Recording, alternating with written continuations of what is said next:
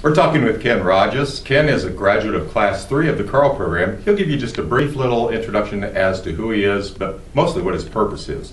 What he's involved in right now with promoting the agricultural industry and keeping the general public informed. Ken? Well, Jack, thank you very much. What I do is to spend a lot of time in Kansas, but I've been a huge promoter of agriculture. What I do right now is focus on in Nebraska, helping share the message of agriculture by working for a U.S. congressman.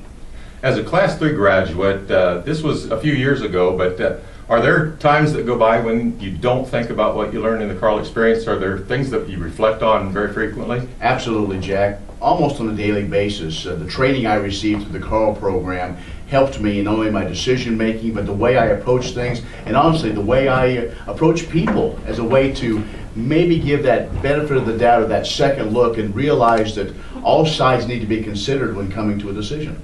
What do you find most challenging now, and the thing that you reflect on the most from the Carl experience, and how to deal with those challenges? Well, I think one of the things, as we know, is technology continues to change in the way we communicate. And so still going back to the basics of communication is so important to make sure that you stay on task, that you know your subject, and that you try to be as concise as possible.